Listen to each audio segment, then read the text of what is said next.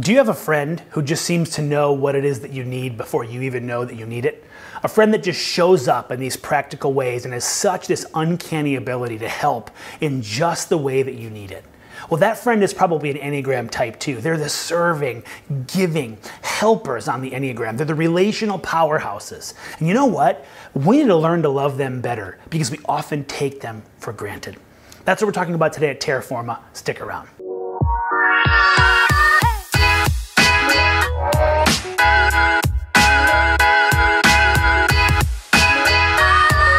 Hey, good morning. Welcome to Terraforma Church. I'm Justin. I'm our pastor. It's my privilege to welcome you here. Man, you have found a church of idealistic dreamers that really believe that we're joining Jesus to bring heaven to earth. We're working and striving and joining together to be a community that's about what's beautiful in this world, to be a community that's about bringing hope and help and life into our community. And we do that by gathering together to learn and grow about Jesus and grow more like him and scattering out to serve our community in love. And we take that mission very seriously around here. And it's a lot of fun. We're having a great time. So we're thrilled you could find us. We're in the middle of a series about the Enneagram, and we're walking through this gospel worldview as we look at the lens of this pretty cool personality thing called the Enneagram. Lots of resources in the Terraforma app. Man, be sure to like, subscribe, connect with us on social media. And when we're online only right now, every other week, man, be active in the chat. Let us know that you're here. Watch live with us at 10 o'clock and let us know what's going on. There's always a good chat happening over on Facebook and also over on YouTube. And we're thrilled, however you found us, that you did find us. I want to remind our local families, we are meeting again in person next Sunday, and our kids' environments are open. I feel so passionately about this because I think our kids got some of the worst of the last season of our lives. And listen, parents, we've got to get our kids reconnected. Your kids need to see their friends at church. They need that presence of the other adult in their life. Man, get them out to Independence High School where we're gathering together in person. We're having a great time. It's a beautiful building. We got all kinds of COVID safety protocols in place. We promise we're ready to host you. And we can't wait to connect with you next Sunday, Independence High School. Terraforma Online, it's here every week. You'll find us. And if you're translocal, this is a great option for you. And man, let's get our service underway. Thank you so much for joining us.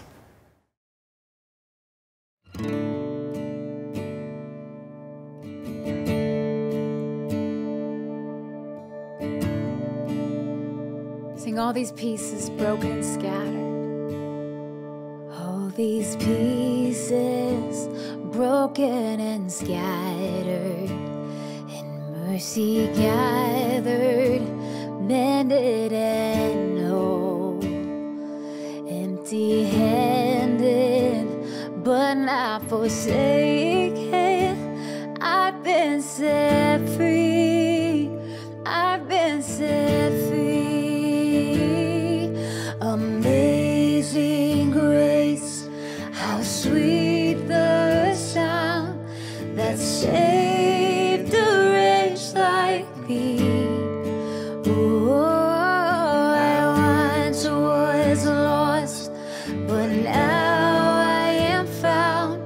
Was blind, but now I see, and I can see it now.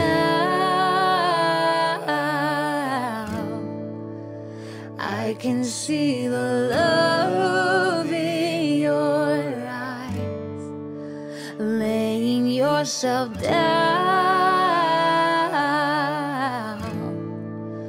raising up the broken to life.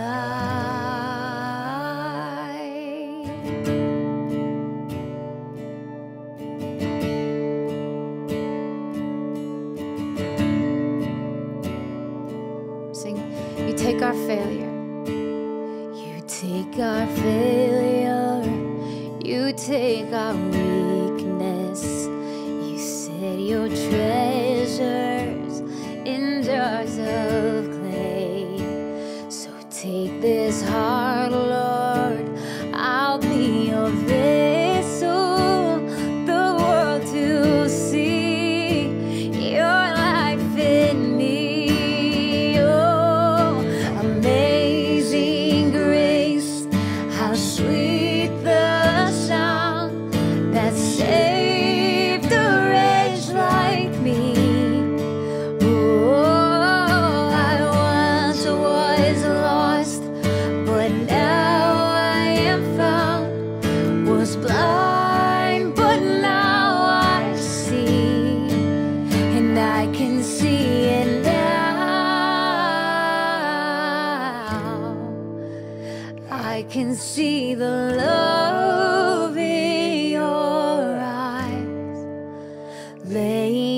yourself down, raising up the broken to life.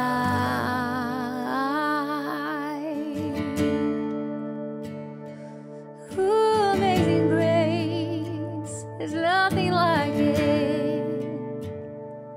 How sweet the sound, yeah. Ooh, amazing grace. Come on, sing this out. Sing Amazing Grace. How sweet the sound. Amazing grace. How sweet the sound that saved a wretch like me. Oh, I once was lost, but now I am found. Was blind, but now I see. Oh, amazing grace, how sweet the sound that saved a wretch like me. Oh, I once was lost, but now I am found. Was blind, but now I see. Sing amazing grace, amazing grace. How sweet the sound that saved a wretch like me. Oh, I once was lost, but now I am found. Was blind, but now I see, and I can see it now.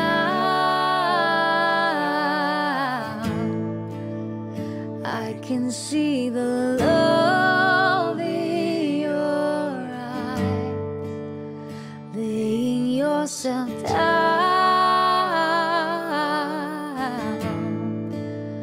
raising up the broken to life.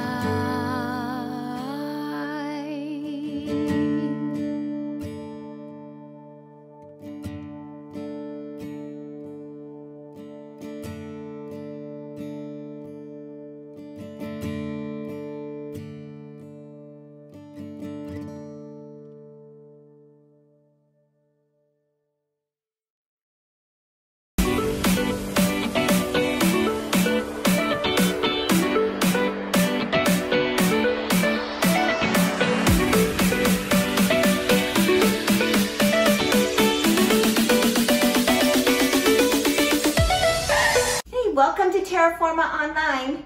I'm Donna Mines and I'm the church manager and I get to be your host today. We're so glad that you're here. Hey, we would love to connect with you. You can do that by subscribing, liking, following, but click on the link that you'll find in the chat here, or you can scan the QR code. Hey, for every connection card that's completed, we will donate $5 to a scatter partner. If this is your first time here or you've been here a long time, here at Terraforma, we believe that every person has a next step towards their growth in following Jesus. Hey, maybe your next step is by completing that connection card, or maybe it's to sign up to serve or to give, or maybe you're ready to declare your faith through baptism. Maybe you have a new baby or 2 new babies in your household that you would like to have dedicated. And whatever it is, we'll make it easy, and we're going to be here right alongside you. Hey, thanks again for tuning us in. Hope you enjoy the message.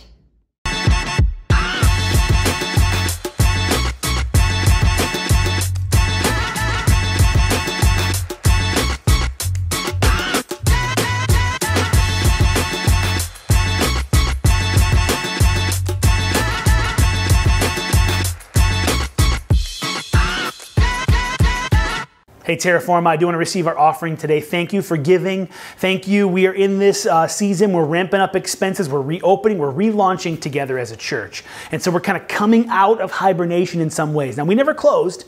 We were operational. Our mission was active. We were moving towards our goals every day during the pandemic and all through the shutdown. But now that we're gathering again in person and we're beginning to look towards the fall, we do have increased expenses, and so we appreciate all of your giving. We appreciate it, small and large. However you are joining in the story of generosity that we're writing together, thank you for doing that. Thank you for those of you who give regularly. Man, it helps us so much with our budgeting process. It helps us even through seasons like the summer, everybody goes on vacation. Man, it's just an awesome gift that you're giving to your leadership team.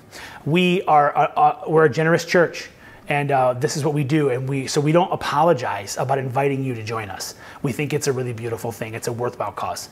You can give at terraforma.church/give. You can give through the Terraforma mobile app, and you can give through a text to give or even old-fashioned snail mail. All of those things are great options. Thank you. May God bless you as you give.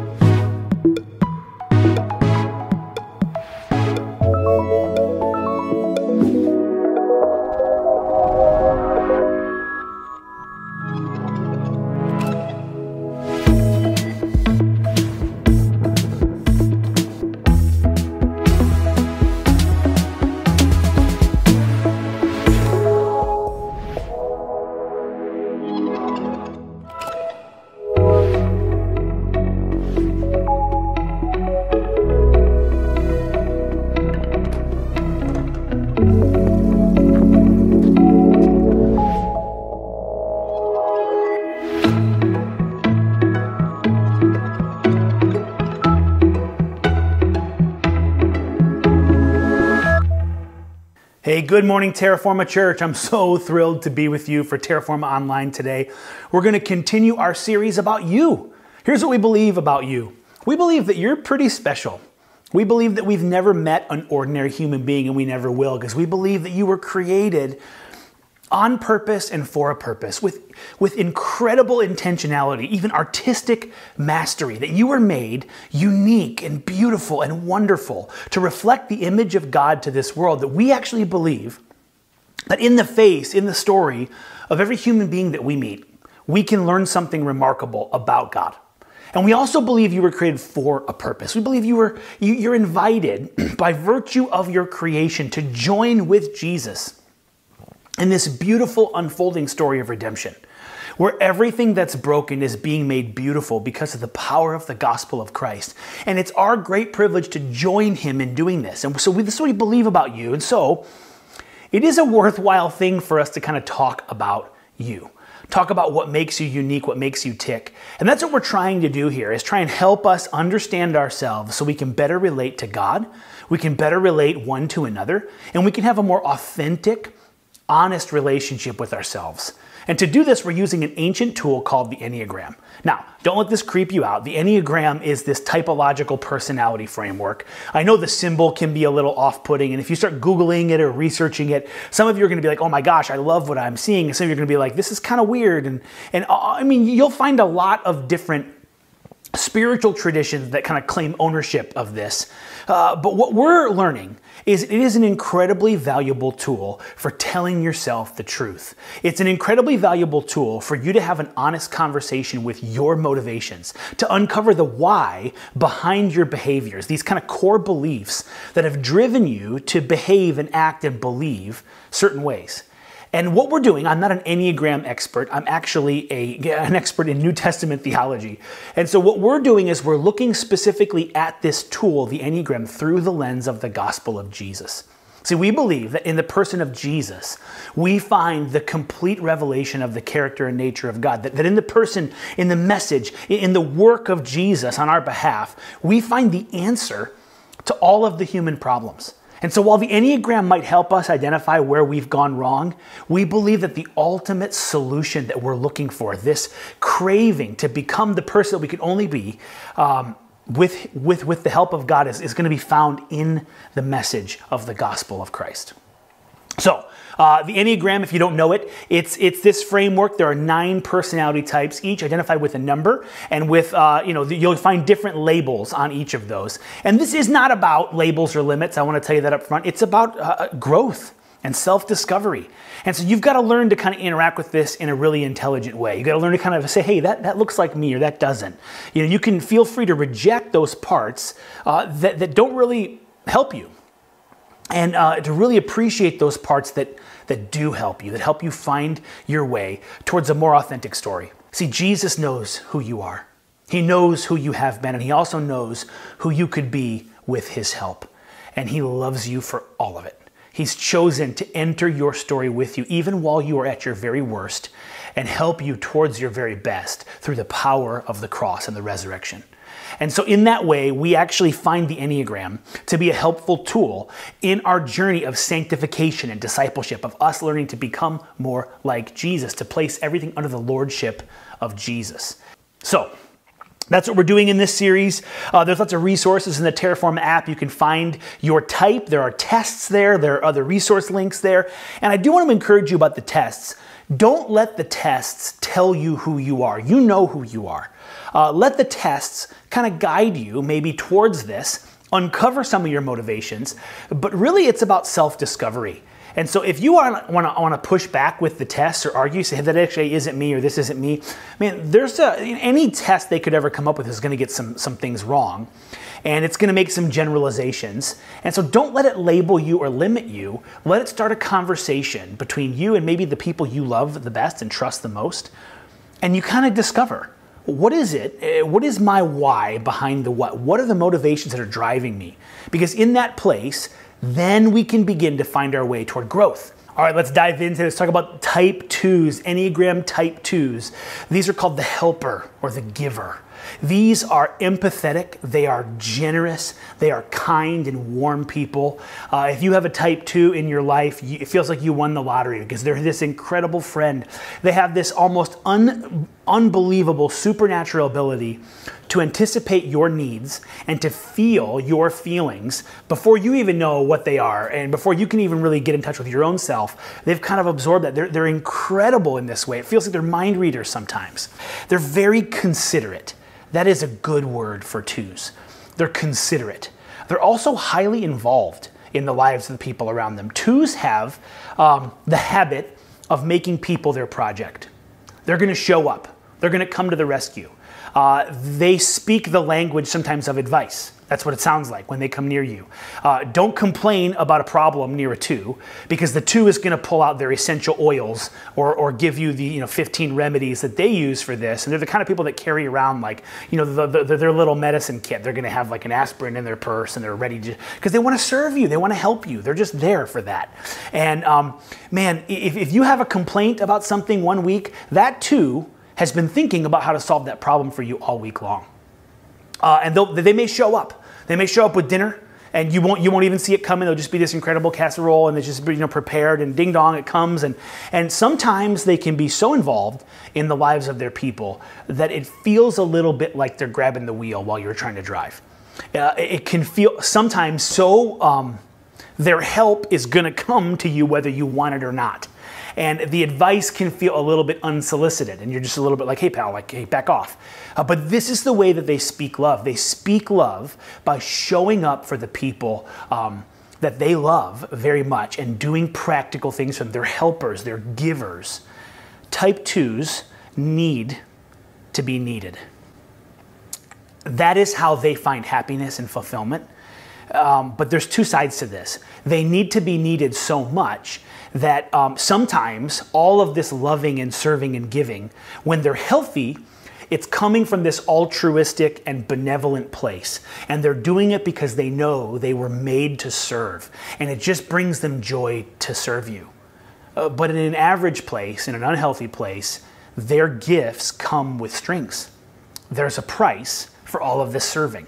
And what they expect is that you are going to reciprocate, that they're going to serve you and love you, because what they're constantly afraid of, honestly, is being rejected and alone and unlovable. And at some point in their lives, 2s have believed this narrative that they need to be useful to you, they need to show up and be helpful to you, or maybe you won't love them anymore. When you think about 2s, you think about sometimes those moms and dads who have made their kids their projects. And they wonder, when this kid leaves, when they graduate, who am I even if I'm not a mom or I'm not a dad? You think about that person who thinks about retirement, and he is so indispensable. He's made himself so indispensable in his workplace. His coworkers couldn't imagine what he or she, what they would do without them. And yet, they think about retirement and they think, well, who am I going to be without this? Because they're finding their identity in the people that they're trying to serve and help. And this can be a problem. The model mother or father, think about a type 2, is this ideal parent, the one that you always wish that you had. And if you actually have a type 2 as a parent, man, what a blessing that is, right? They just are there. They're just so helpful. They're incredible listeners, and they're so empathetic, and they want to do for you what they can. When you kind of see that moment, you know, where the mom reaches over and starts like cutting up the dinner on their 13-year-old's plate, and the 13-year-old's like, Mom, like, what are you doing right now? Like, come on. That is type 2 behavior, right? It's like, well, I'm just here to help. I just want to help you. I just want to help you. Like, get your hands out of my food. Like, I can do this myself. You know what? I got you these shoes. The other ones looked like they were running a little bit ragged. And that's what type 2s do, man. They just show up. And they will do this whether or not you ask them to do this. If you are the person in your friend group always giving the best advice, everybody seems to seek you out, and you kind of relish that. You kind of love to be needed in their lives. You kind of love to be the hero of the story in someone else's life, and that makes you feel really good. It makes you feel great. Matter of fact, you're pretty proud of that. If you're honest with yourself, some of the time when you're doing all this helping, it's because you are in love with the idea of being the helper. And you want to be the person that shows up. You want to be the person that's needed. You want to be the person that's indispensable. And it makes you feel good. And so this is the problem. You begin to see this kind of shadow side of the 2. Listen, I'll tell you, as a pastor, the church doesn't work without 2s. Without 2s, we don't have a setup crew that unloads our trailers and sets all these environments up. Without 2s, we don't have kids' environments, because they'll sit there, they'll serve an hour back in the nursery so you can go to church, because they really, and this is the problem, they'll sometimes hide from their own needs by obsessing over the needs of the people around them. As intuitive as they are with everybody else's problems and everybody else's emotions and everybody else's needs, if you ask them, what can I do for you? Now you have a problem. I mean, they will light themselves on fire to keep you warm. But if they're freezing, you'll never hear about it. You look cold. I'm fine. I'm good. I'm fine. What can I do for you? You know what? I'm good. Because they've believed this toxic narrative that if they need help, well, then they're no longer useful. Do you see? They're no longer acceptable. And so this is a problem, because 2s, we want to love you too. And we take you for granted.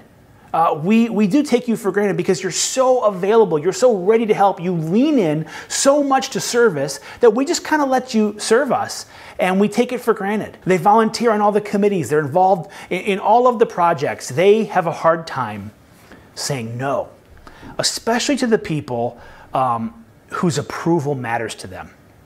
And it's interesting, if you are a 2, your spouse sometimes is exempt from your serving. Sometimes the people closest to you, the men or women closest to you, you've sort of been like, you know what? I have them, so I don't need to impress them or flatter them or seduce them. I don't need to sort of, get them to need me because they're mine. And so you'll like neglect your spouse and you'll serve everybody else.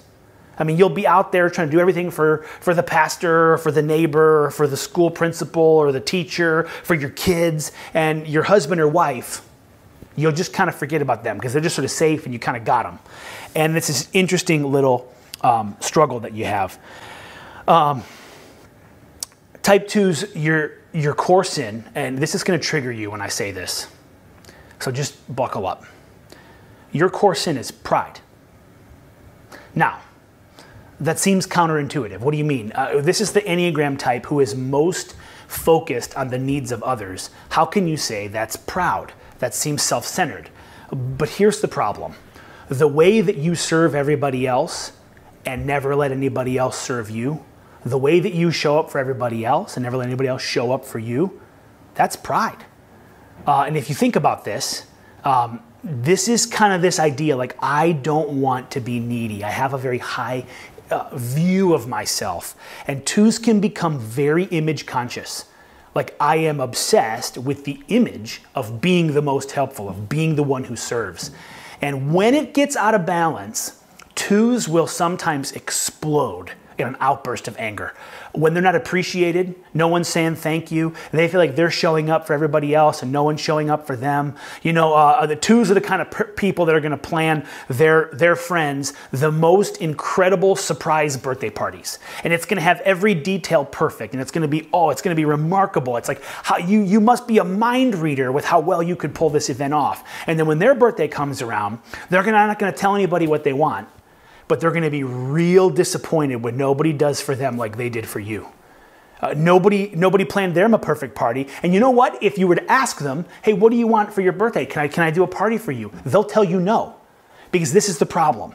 This is where the shadow side of pride is kind of preventing them from being known and loved, because they will disassociate with their own needs and try and find their identity in the needs and the emotions and the people around them. Okay, examples in history. I think Eleanor Roosevelt. Last time Eleanor and I had a chat, I think that she was probably an Enneagram type 2. I think that Nancy Reagan, also great friend of mine, Nancy Reagan, I think that she's probably an Enneagram type 2. Richard Simmons, I've never met Richard, but I imagine he's an Enneagram type 2. Dolly Parton, oh man. If you want, on your next road trip, listen to the NPR Dolly Parton's America podcast. It is just a gem. It's incredible. I wasn't a fan of Dolly Parton. Now I'm a huge fan of Dolly Parton, and I think she's an Enneagram type 2. I think Maya Angelou is a type 2. I think Fred Rogers is probably a type 2. In Scripture, I think that Martha, the sister of Mary and Lazarus, is a good type 2. Barnabas might be a type 2. I think that Mary, the mother of Jesus, is probably an Enneagram type 2. I think that the Good Samaritan is a good example in the story of Jesus in Luke of an Enneagram type 2. In pop culture, Ann Perkins from Parks and Rec. Maybe one of the better examples is Molly Weasley from Harry Potter. I think Hagrid is probably also a type 2 in Harry Potter. I think that PETA from the Hunger Games, probably a type 2. And my favorite type 2 in all of literature has to be Samwise Gamgee. Sam is so out of touch with his own needs. He's literally living to please and meet Mr. Frodo's needs. He just has positioned himself where Frodo's emotions actually become Sam's emotions, and he actually has no emotions of his own. He just lives for Frodo. And I can't carry the ring for you, Mr. Frodo, but I can carry you. That is Enneagram type 2 at their very best. And I'll tell you, Enneagram type 2s, thank you. Thank you for carrying us. Thank you for being the kind of people that show up. When we don't know which way is up, you're there. You're present in our lives in a way that is just remarkable. We love you. Jorah Mormont from Game of Thrones, he's a type 2. One of the key issues for type 2s is removing the conditions on love. And this will make the difference between healthy and unhealthy for you. When you learn to love unconditionally, when you learn that Jesus loves you unconditionally, that you can receive from Jesus love that is not determined by what you can do for him or how you can serve him or all the great things that you do to show up, but just to learn to sit at his feet and receive from him. That is your road towards health and integration. And you might have to do that in solitude. Type 2s need to learn to be retreating, to get away from people, because if there's people in the room, you are naturally going to move and react towards their needs and neglect your own. And so get alone sometimes, not every day, but often enough. You know, Jesus had the habit of retreating to lonely places, getting away from the crowds so he could sit and receive and reconnect from his heavenly Father. He could replenish to charge the batteries. Because you know what, type 2s, you fear being depleted. Because if you run empty, and you already have this sneaking suspicion, this false narrative, that if you can't show your worth to other people by what you do for them, then they won't love you. You aren't acceptable. You aren't gonna, they aren't gonna have enough love for you. You'll be alone. Well, then if you're empty and you don't have the resources to keep serving in this way, it's sort of like this threat to your very worth. And so you get resentful about being depleted and being tired all the time. Listen, type 2s, you are the type to light yourself on fire to keep everybody else warm. But you need to learn to care for yourself. You need to learn to take care of you, to replenish those batteries. And I want to talk to you about a story in Scripture where this is the reality. So let's turn to Scripture. Man, Jesus himself demonstrated a lot of behavior that looks like a type 2, right? The way he would show up for people and constantly be offering practical help. When he talked about his own mission, Jesus came and he said that he came to serve and not to be served. And I also think about that moment in the Last Supper where Jesus stands up from the table and he takes off his rabbi's cloak and he puts around his waist the towel of a servant and he washes his disciples' feet in this act of beautiful sacrificial service and practical love. That's very type 2 type behavior, and I love it. I think it's a beautiful thing. But I want to tell you a story about a type 2 that's a little less healthy, a little less integrated than Jesus, and she actually crosses paths here with Jesus. This is one of Jesus's favorite people, and this family, they're Martha, Mary, and their brother Lazarus. And Martha is the head of this household. And she's dutiful, and she's amazing, and she's popular. And Jesus comes to visit. And I want you to watch how this unfolds. Because I think here, what you have is Martha is a type 2. And so Jesus comes, and man, she's going to be ready. She's got to be a good hostess. She's got to have everything ready to go. And you got to put all these dishes of food together. And it might have been even like an unannounced visit. But, 2s are ready for that kind of thing. This is where they shine. And she gets a little aggravated and annoyed with the people around her. They aren't serving like she expects them to serve. So here we go. I'm in Luke chapter 10, verse 38. As Jesus and his disciples were on their way, he came to a village where a woman named Martha opened her home to him. And she had a sister called Mary who sat at the Lord's feet listening to what he said. Now just time out for a second. This is a famous story, and if you want a more in-depth exegetical treatment of this passage, we've taught on this several times before at Terraforma Church, and you can find those in the Terraforma app. But what's happening here between Mary and Martha?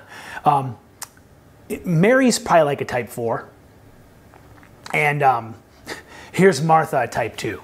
Here's Mary deciding to sit at the feet of Jesus, and an interesting note: that is the position that an official disciple takes at the feet of their rabbi. So it's not just that she's sitting around doing Bible study and having a worship experience and her sister is in the kitchen prepping and serving practically. It's that Mary has broken social convention by assuming a position that in this day and age was reserved exclusively for men. She's kind of breaking the barriers here. She's sort of saying, like, why shouldn't I be called a disciple also. And Jesus was revolutionary in his approach toward women. He is a feminist in the truest, purest form of that word. He's someone that would elevate the position of women, recognize their humanity, and he's someone that will actually defend Mary's controversial choice to learn at the feet of Jesus and become a full disciple here. Part of what Martha is saying is like, hey, get back in your place. Like you're kind of creating controversy here, and I need your help. So she had a sister called Mary who sat at the Lord's feet listening to what he said. But Martha was distracted by all the preparations that had to be made. And that's a little bit of a clunky translation. In Greek, this actually says, Martha was distracted or anxious with much serving. She's busy. Her hands don't know what it's like to be idle. She's got lots of things to do. And if you're a type 2, you have a problem with this. You identify with this so much because you have a hard time saying no to the people you love. You just say yes. You just say yes. You just say yes. You just show up. I mean, this Saturday, you're planning on helping a friend move, and you're also going to bake cookies for your daughter's dance troupe, and you're also going to show up to your neighbor because she just had a cancer diagnosis, and you've got meal prepared for them, and you've got all these things planned all the time, and you are a little bit distracted with much serving. And this is the pace at life you live. And you know what 2s have a hard time doing? Being depleted. Because they fear, remember they fear, if I can't be useful, I'm not lovable. And if I get too tired, if I get too depleted to be useful, well then no one will love me. And so it becomes a really anxious position to be in. And she came to Jesus, and here she's going to offer some unsolicited advice to Jesus, because again, that's what 2s do. Here's what I think you ought to do. This is a little helpful piece of advice to you, Jesus. Said, Lord, don't you care that my sister has left me to do the work by myself? And if you're a 2, you can totally relate. Why is it that we're the ones on the setup crew? Why is it that we're the ones doing all the stuff? Why is it we're always the ones in the kitchen working? Can't somebody just show up for me like I show up for them? Can't somebody just help me the way I help everybody else? And this is what she actually says to Jesus. Tell her to help me. Also interesting to note, she's not asked for help from her sister. We don't get that. Maybe she has, but it would be a very 2 thing to do to expect that everybody else can read your mind like you can read theirs. Now we know you are so intuitive. You are so in tune with people around you. You know what they need before they ask for it. And that's your spiritual gift. It's amazing. It's what makes you you, okay? But not everybody can do that. And so you have to actually be in touch enough with yourself to know, hey, I need some help here. I can't do this all by myself. And listen to how Jesus answers her. And if you're a 2, this is a little triggering. It's going to anger you a little bit. Martha, Martha, the Lord answered, you are worried and upset about many things, but few things are needed, indeed only one. Mary has chosen what is better, and it will not be taken away from her. And there's a little wordplay here. You got to get the scene of lots of plates of food. And when Jesus says she's chosen what is better, he's referencing like she has picked the right dish. There's a lot of dishes out here, Martha. Thank you for this incredible spread. We are amazed that short notice you could pull all of this together. But she's picked the best thing. Because what's needed here is not much serving.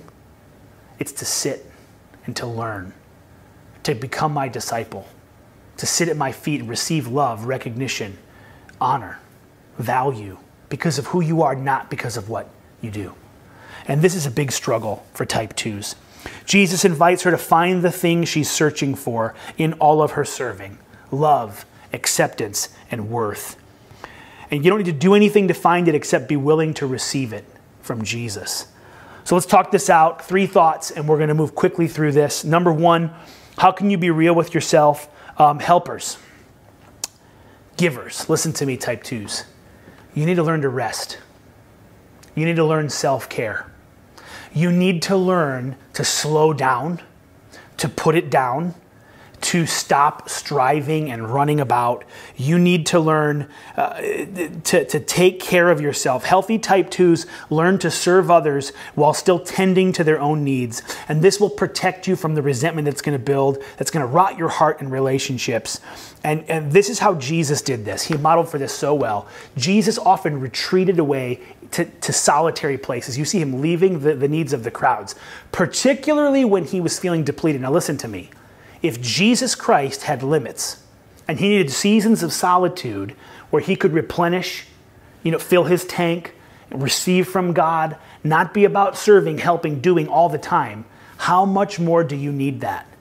And I mean, type 2s, man, you are the type. You will work yourself to death for the people that you love. You will light yourself on fire to keep everybody else warm. But you need to learn to stop and to rest and to take care of yourself. You need a break every once in a while. And if you have a type 2 in your life, demand it for them. Require it for them. No, you won't. I'm sorry. Saturday morning, you won't do a single thing. I've got the kids covered. I will take them to their games. I will take them. I'll make sure the orange slices get to go where the orange slices need to go. I can handle this for a second. You go away, and you can't expect them to relax in that environment. They can't do it. Type 2s cannot relax with dishes in the sink or laundry that needs to be folded or a floor that needs to be cleaned. They have to get up and do it. So you know what? Get them out of the environment. I have a friend that sends his type 2 wife to a hotel once a month. She doesn't even spend the night. She just goes to a hotel to sit around because she has to do it for her own sanity. You know what? And that's a small price to pay, to be honest with you, to get them some rhythms of rest, relaxation, replenishment. How do you get connected to Jesus? You got to do it. Find your value and worth, not dependent on what you do for everybody else. Number 2, how can you be real with God? Type 2 helpers, listen.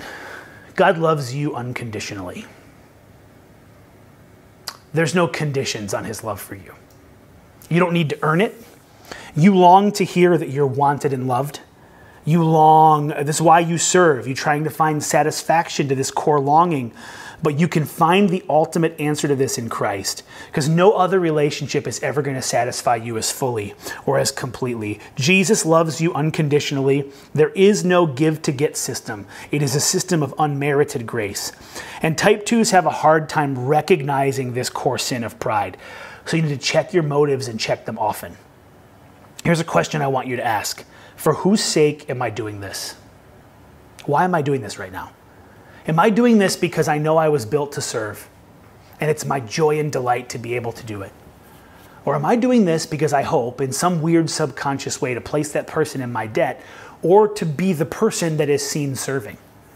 Type 2s love to get credit for what they've done. They love the accolades. They love the appreciation. Listen, that's not bad. It's not bad to want to be appreciated for what you do, but you've got to check your motives and check them often. It's a gift. You remove the conditions from your love. You give it as a gift. No requirement of repayment. And healthy 2s have learned to give their love, help, and generosity as a gift of grace because they recognize they've received that grace freely from Jesus. All right, number 3. How can you be more real with other people? Here's what I want to tell you. Resist the temptation to be the hero in someone else's story. Resist the temptation to take control of their life and to do it for them. I want you to learn to ask this question. Is this mine to pick up right now? Is this mine? Is this mine to pick up right now? Should I be actually involving myself with this? One of the books I read poked at the way unhealthy 2s will never let you forget how they helped you. Listen, resist the temptation to call attention to the way that you're helping the people around you. I know you want to be noticed. I know you want to be seen. But what's happening there is it's kind of weird. It weirds people out. It makes them feel like you're keeping score and you're placing them in some kind of debt arrangement when you're always like, remember that time I helped you? Hey, how's that gift I gave you working out? And subconsciously what you're doing there is you're trying to remind everybody else around you how important you are. Listen, let it go. Either they will recognize how wonderful you are and how much you help them, and they'll be grateful for that, or they won't. And you shouldn't try and control that. You shouldn't try and manipulate it. It's going to take you to a dark place when you try and squeeze your needs out of the people around you. Learn to let that go. Find your satisfaction from Jesus. is this mine to pick up? And here's the thing. You are so gifted at intuiting others' feelings and needs, but it doesn't give you permission to fix their problem for them. I want you to learn to ask, because you could show up in someone else's story, and you might think you know what it is that they need. But learn to ask, and learn to accept no thank you as a polite decline of what it is you want to do to help them, without it feeling like rejection. You don't need to be needed to be loved. People love you and appreciate you for who you are. All right, my final thought. I won't end here. 2s, I think that you struggle with boundaries. I think you struggle with setting boundaries for yourself, learning to say no when you need to say no. And I think you struggle with respecting the boundaries of other people too. I heard a story recently where someone had a type 2 parent, and they came to visit. And this person was like, man, they were, you're in this new home that you just bought. Wow, this is great. What are you hoping to do next? And this person was talking about how they really wanted a fence. They have dogs. Their next project is, I'm going to build a fence. And 2 days later, a construction crew showed up. And she said, what's going on? Oh, your parent hired me to build you a deck. He thinks you need a deck. Now, listen. This is awkward, okay? Because I couldn't afford the deck. I think the deck is delightful. I think the deck is great, but I was saving to build the fence. The fence is actually the need that I have, not the deck. And it seems kind of like this bizarre overreach. It's like the help is good and extravagant and great, but aren't there like strings here? Isn't this like a form of control? And it feels kind of icky. 2s, respect the boundaries of the people in your life. Don't grab the wheel of their story. We know you're so helpful. You are so helpful. We know that you have this supernatural ability to feel everybody else's needs around you. But learn to respect those boundaries. Learn to say no. In our culture, we strive to say yes to everything and anything, but we can't do it all. And this is what Jesus is inviting Martha to do. Martha, one thing is important here. Don't forget to say yes to the most important thing. And that's your relationship with Jesus. Type 2s, you need to learn to find a relationship with Jesus that isn't dependent on what you do for him. Learn to be loved by him. Learn to sit at his feet, let him whisper acceptance and to cherish you and appreciate you and value you just because you're his. Let's pray. God, we love who you are. We thank you for the 2s in our lives that show up in our stories, that serve so wonderfully, and they so beautifully reflect your heart to this world. They're helpers, they're givers, they're generous. We thank you for them. Help them to find their way towards the unconditional love of Jesus, as we all do the same. In Jesus' name, amen.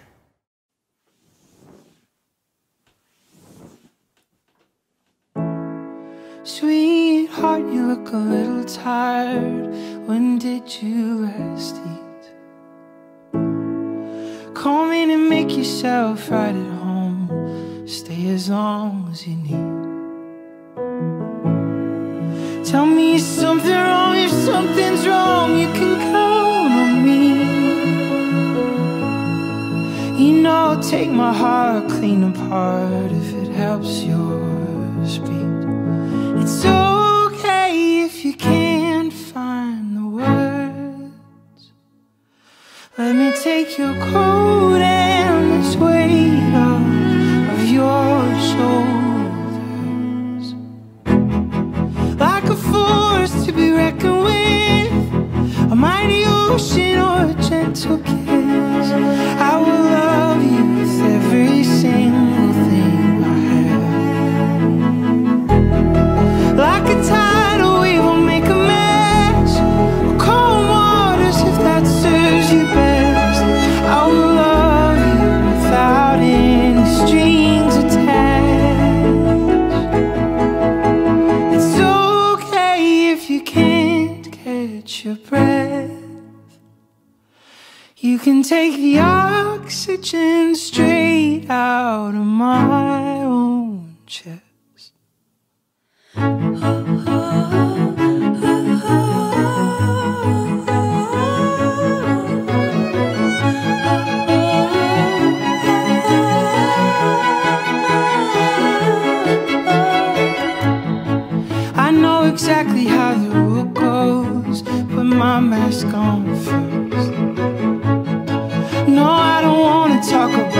myself, tell me where it hurts. I just wanna build you up till you're good as new. And maybe one day I'll get around fixing myself too. I don't even know where to start. I'm already tired of trying to recall when it all fell apart. I just wanna love you, to love you, to love you well. I just wanna learn how to somehow to be loved myself. Like a force to be reckoned with, a mighty ocean or a gentle kiss. I will love you without any strings attached. And what a privilege it is to love, a great honor to hold you.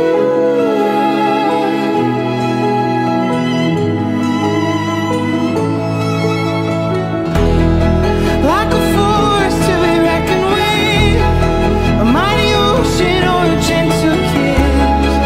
I will love you with every single thing I have. Like a tidal wave will make a mess, or cold waters if that serves you best. I will love you without any strings attached. I will love you without a single string attached.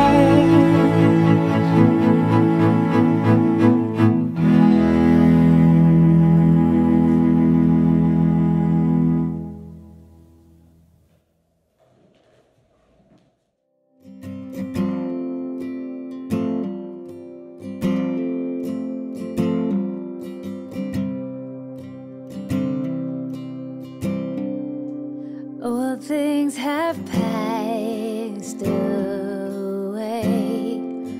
Your love has stayed the same. Your constant grace remains the cornerstone.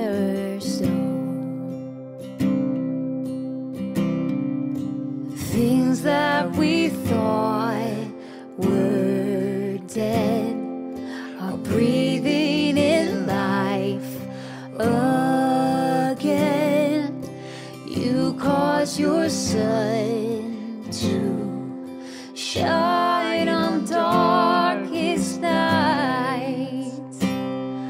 For all that you've done, we will pour out our love. This will be our anthem song. Jesus, we love you. Oh, how we love you. You are the one our hearts adore. The hopeless have found their hope. The orphans now have a home.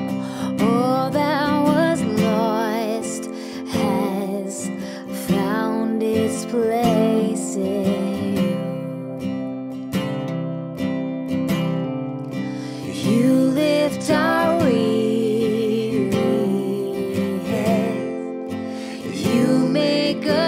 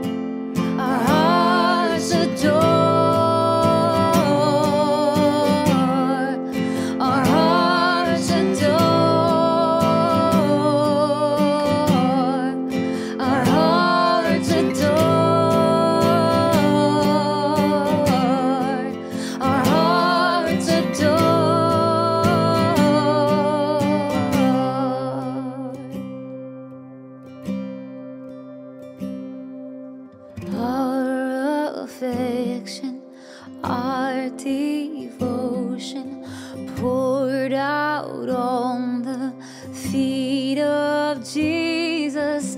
Our affection, our devotion poured out on the feet of Jesus. Our affection, our devotion poured out on the feet of Jesus. Our affection and our devotion poured out on the feet of Jesus. We love you, oh yes we do.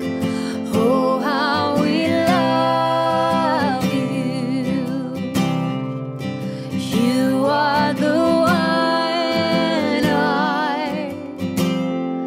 our hearts adore. We sing that we love you, Lord. Jesus, we love you. Oh, how we love you. You are the one our hearts adore. Oh yes, our hearts adore. We love you, Lord. Yes, we love you, Lord. This is our anthem song to you.